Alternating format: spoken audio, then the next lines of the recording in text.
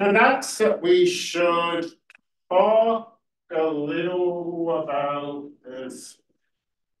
Here we go. I mean, I say a little, talk a 50-minute course's worth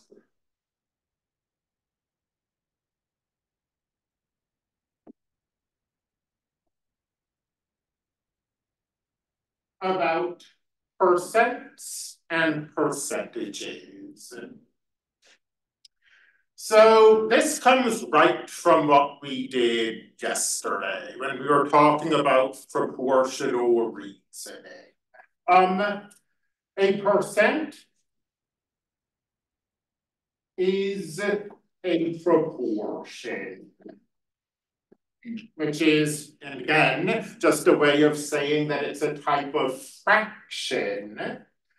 But a percent is a special kind of proportion where the bottom of the fraction is 100.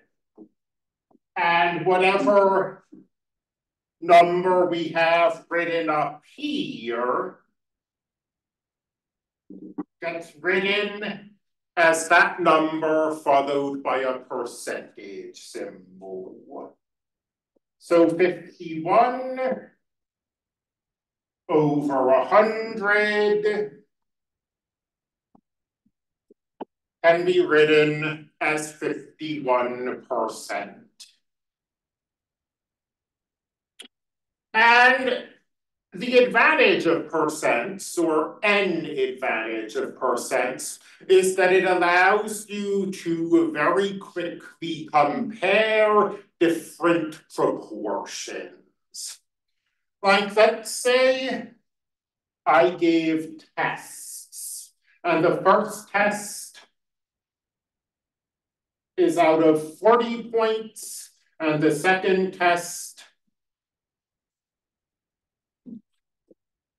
is out of 80 points, and the last test is out of 30 points. And all of these tests are weighted the same. And I looked at a student, and on the first test, 35 out of 40.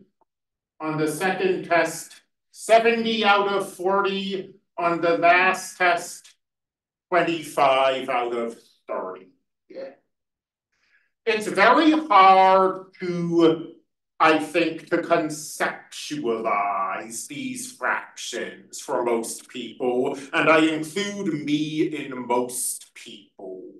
I mean, first of all, let me drive home. We can think of this as a proportion. It's the points earned, colon,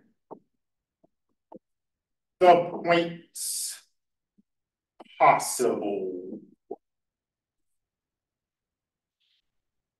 So if you ask me to look at these tests, and first of all, determine the student's test grade, and second of all, without doing a bunch of math, tell you what letter grade I think this student is going to get, I would be bewildered. I mean, the student seems to be doing fine, they're getting over 50% at least. 70 out of 80 seems like it's probably pretty good. But is this an A student? Is this a B student? It's really hard to say. And I mean, the point of having a sort of common denominator, not in the adding sense, but in the sense that it's common, that it gets used all over the place.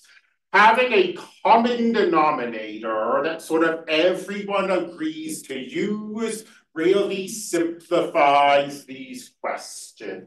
Because now, if everything's out of 100,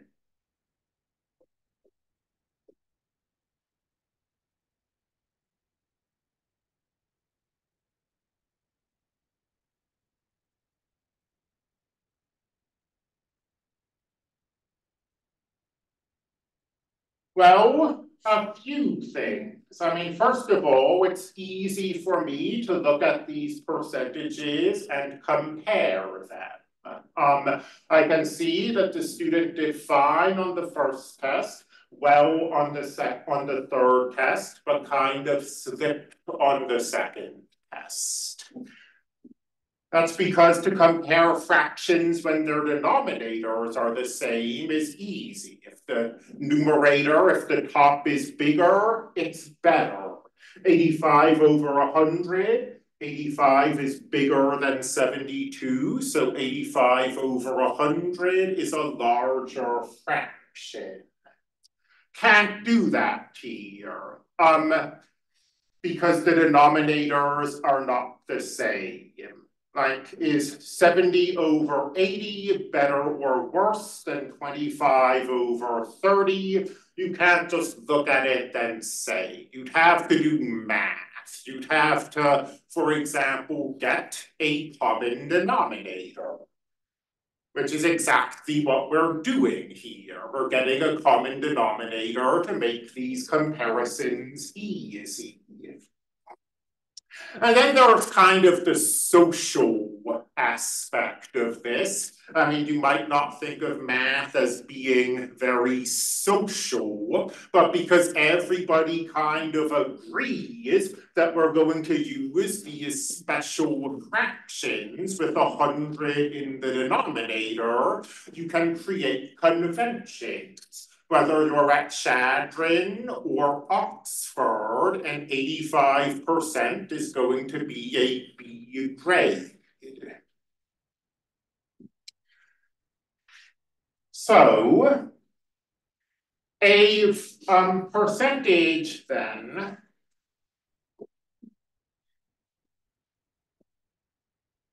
and again, this would be 85%, 72%, 91%.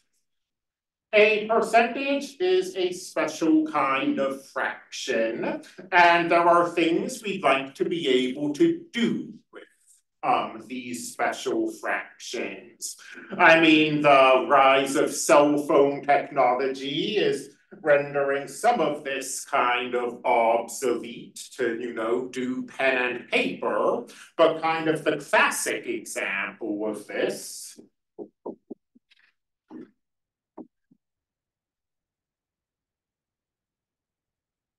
would be a tipping. So you go out to eat and you pay some bill, then pay an extra percent of the bill to the waiter. Because of, I don't know what historical quirk caused things to work this way, and why service industry people are just not just paid a normal wage like everyone else, but this is tipping. And the number always seems to be going up. Like when I was a kid, you'd hear 15%.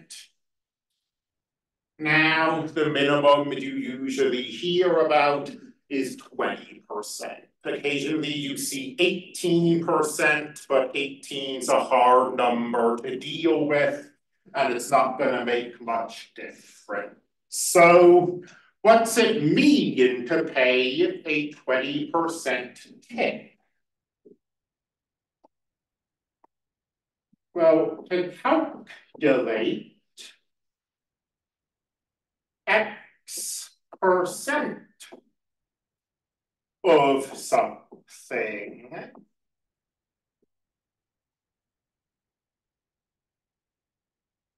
it's done with multiplication.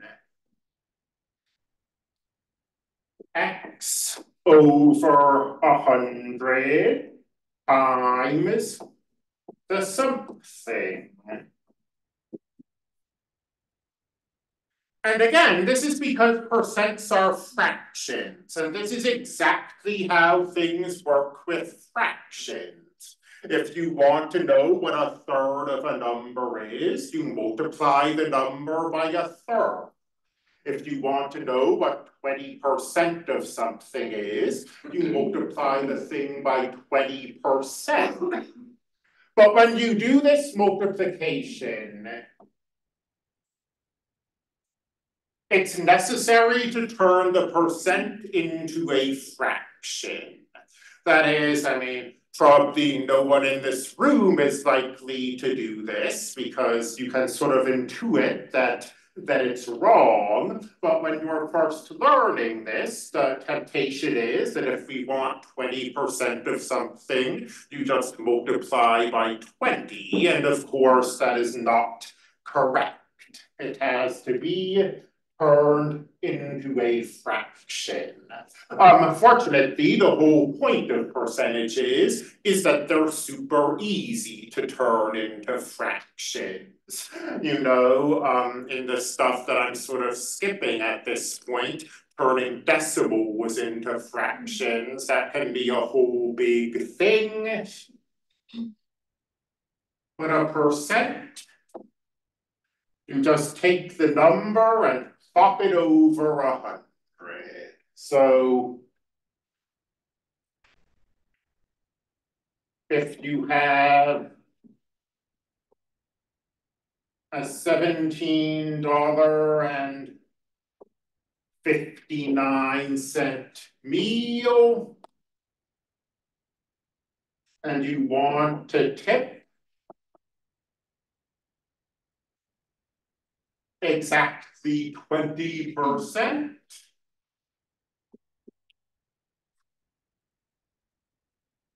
now you turn that into a fraction.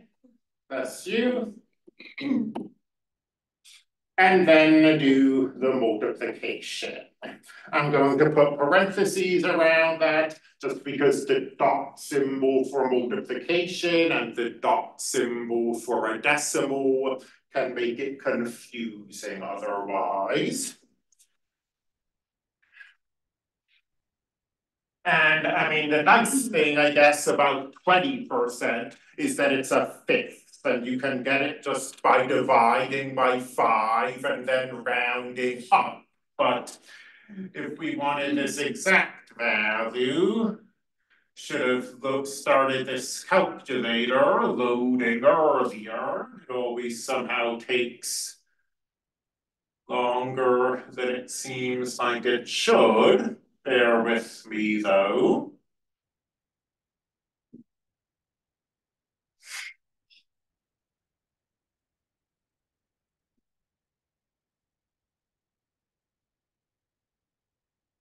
So 17.59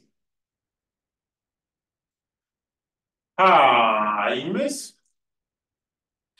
and you don't strictly need these parentheses because in PEMDAS division, yeah, you don't strictly need these parentheses because of the way multiplication works, but I always find it sort of comforting to put them in, and bearing in mind that you cannot hit 8/1000ths of a dollar, this would be $3.52.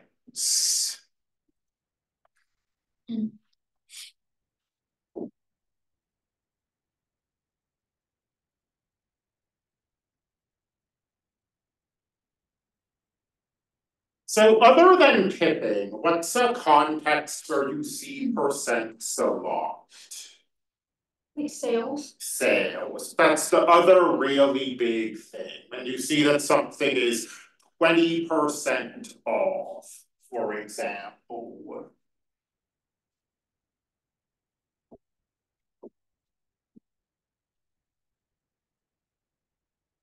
So see, like a laptop computer, 20% off. How does this work? Well, let's say we know the original price. And the original price, let's just say $1,200. So 20% off of $1,200 sadly does not mean paying 20% of the price. That would be quite the sale. 20% off is very literal in the sense that you start with the original price and take off, remove 20%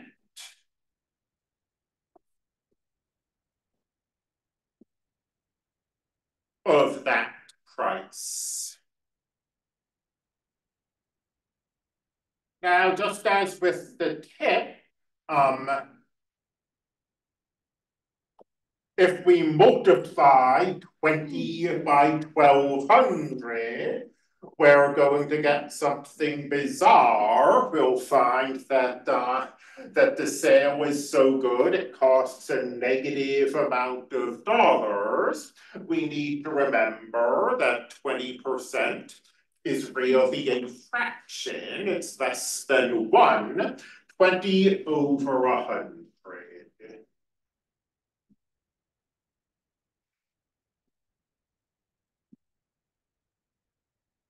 1,200 minus Zoom's doing its thing that it sometimes does. There's this input delay. Bless you. 1,200 minus 20 over 100 times 1,200.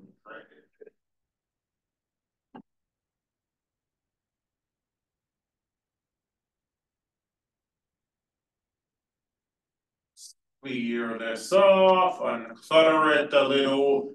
1,200 minus, and again, I don't even know if you need these parentheses, but it always makes me feel better to have more rather than fewer.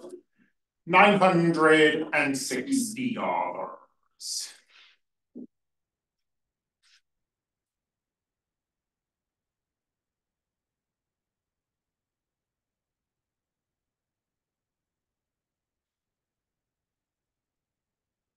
So I don't know if you'd find this easier, but maybe you would. Let me give you another way of thinking about this. An R% sale is the same as paying 100 minus R% of the original price. So another way of saying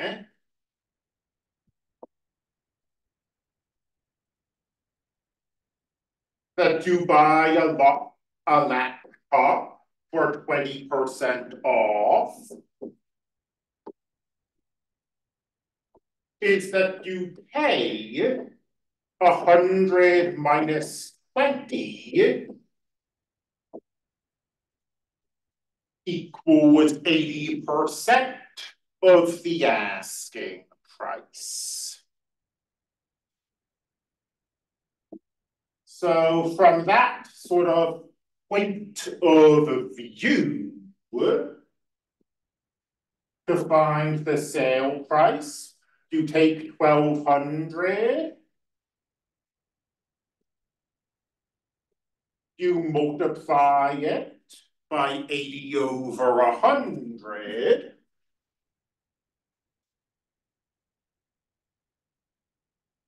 let's see, here we are, 1,200, am I typing? Let's try that again.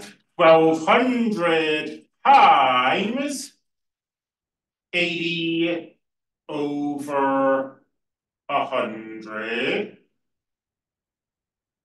Same amount.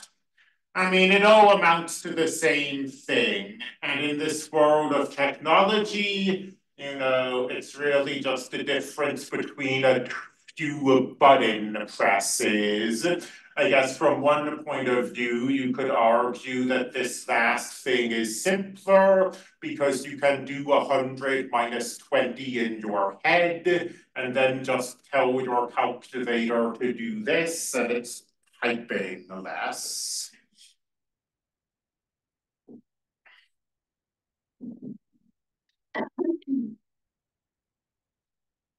So let's go another way.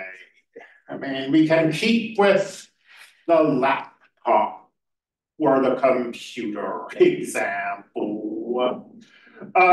So a friend of mine has been telling me that I need to get a Mac because I'm doing programming, and he thinks programming is going to be easier on a Mac. I don't know if that's true, but let's say he has a Mac.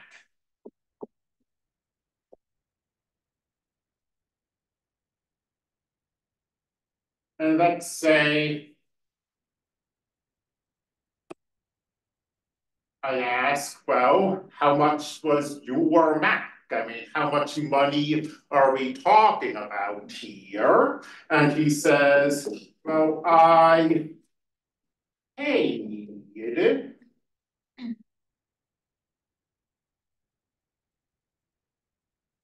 1,500, but when I got it, it was on sale for 30% off. So we can now ask this question: if the Mac is no longer on sale, how much will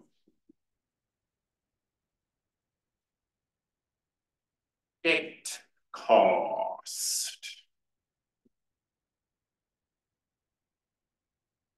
And this is a situation, one of these situations that shows up a lot in math, where setting this problem up is 9/10 of the battle.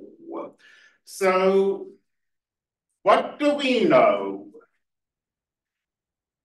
Well, we know that the Mac costs however much the Mac costs. And we know that my friend got it on sale. And for this problem, it's probably going to be easiest to think of a sale in these terms. He got it for 30% off.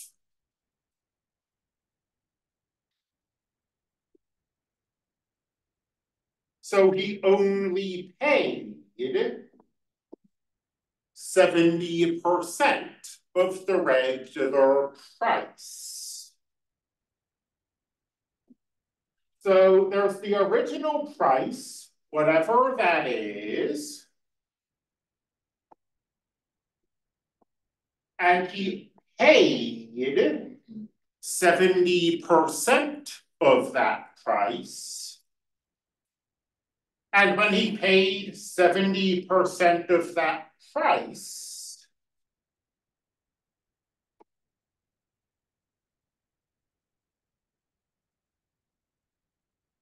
well, he paid $1,500. So if we want to know what the original price is, we do some algebra. There are sort of two ways we could think about this. I mean, how do we solve for original price? And let's do again. How do we solve for original price in this equation?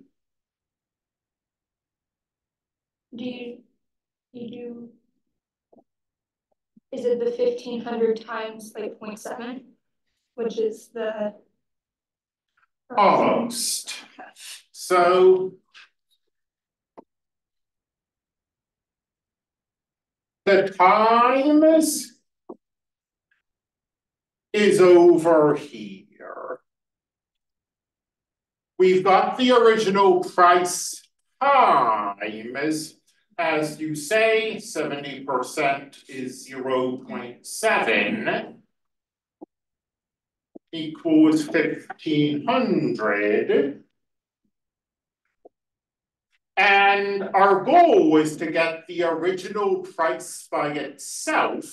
So our goal was to somehow get rid of that 70%, that 0.7, using elementary algebra. So we're currently multiplying by a number, and we want to get rid of that multiplication. What do we do to get rid of multiplication if we're trying to solve an algebraic equation? Divide.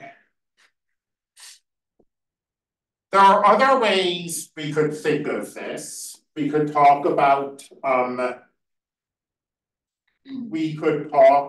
multiplying by reciprocals or whatever.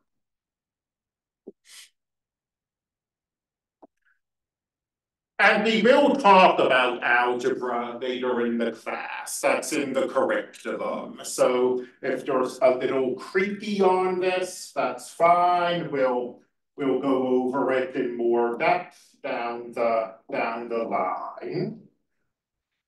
But to undo multiplication, we divide both sides by whatever we're trying to get rid of.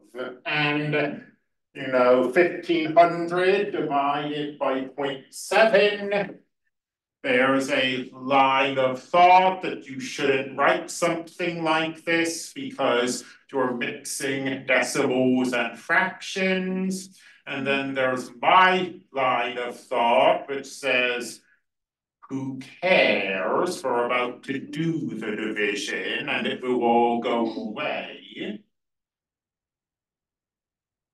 So let's round to the nearest dollar, 2,143.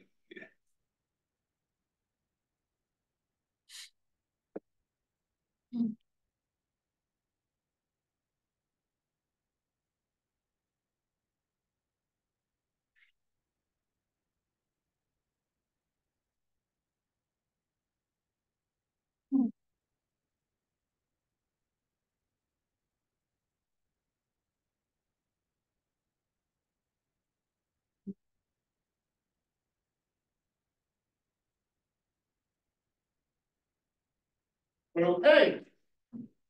So we've done the material on the homework. Most people, so I think we're sort of done with this section. I think a lot of people find the proportional reasoning stuff difficult. Did anybody want to ask any questions about that before I asked you to hand it in? I did. You have to read the question to me. So the first question is like, if the ratio of boys to girls in a class is 2:3, or 2:3, what is the ratio of boys to all the students in the class? So the question I'm wondering is, there's y on here, and it's like I did the problem, but I don't know how to, in words, explain why. Okay, so you found 2 to 5. And then it says why. Okay, so Is that just us doing the math? I mean, it's basically, I guess, you doing the math, but because what are you looking? Oh.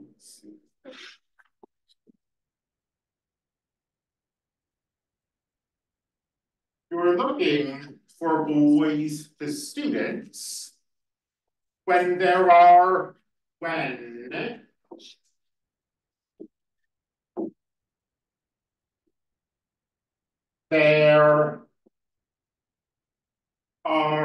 two boys,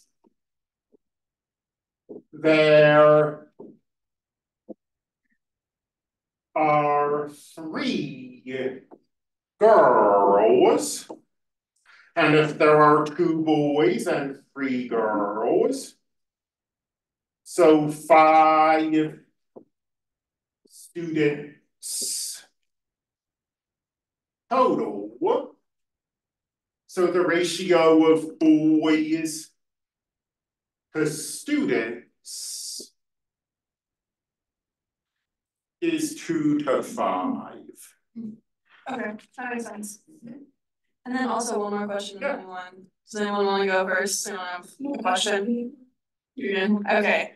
On number 11, you're asking like 2 different problems in it. It's like the first question, it says, in the word Mississippi, what is the ratio of vowels to consonants? And I'm like, and then it goes on, at Rattlesnake School, the teacher-student ratio. So then it's asking teacher-to-student ratio. So are you wanting us to solve the 2 problems? That sounds So like some kind of weird typo. Yeah, I like crossed off the first one. No, you are correct. Okay, cool. That is problems 11 to 12. Okay. Somehow, sorry. That makes it fun. Okay, that totally makes sense, because it was like, it looked like it was supposed to be 2 different. Okay, cool. That was all my questions. Right. Okay, so 11 is Mississippi and 12. Yeah. Okay, I just put. I do this. I mean, if you answer them both, I don't care about how they're numbered. I numbered them 1 and 2, but I can do 11 and 12. That is fine. It's not bother me.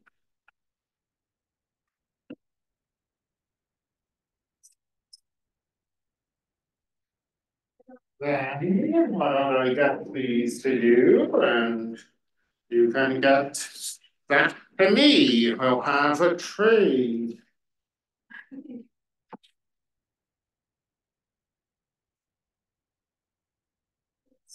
Yeah. Let's see, did I give you? Yep. Thank you. I will have Monday. All right. I'm gonna take my own signature. It was the hardest thing I've ever had to do.